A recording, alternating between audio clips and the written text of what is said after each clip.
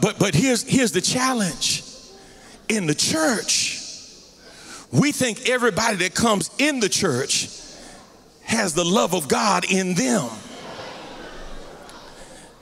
The writer says you got to be willing to fight. Somebody say, who we got to fight? Watch what it says. It's right here in the text. First, you got to be willing to fight the enemies on the outside. He says there's some savage wolves that will come in among you, not sparing the flock.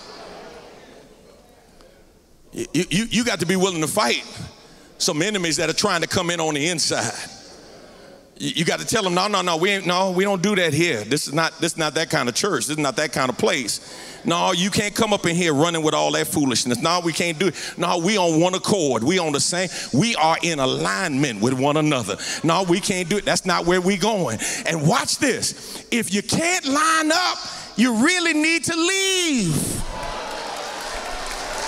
No, y'all, listen. I'm trying to help you here. Life is too short to have somebody as your pastor that you don't respect to be your pastor. I'm just saying what I'm saying.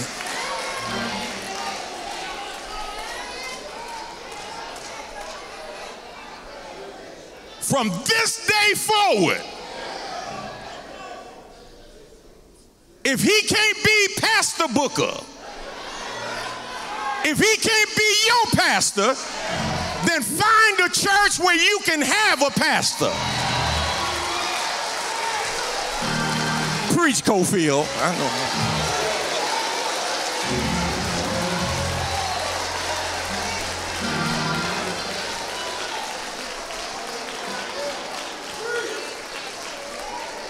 Don't try to diminish what God has done by calling him by his first name.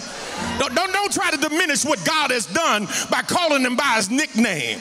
Don't try to diminish what God has done by trying to refer to him in light of his BC days when God has called him and placed him where he is right now.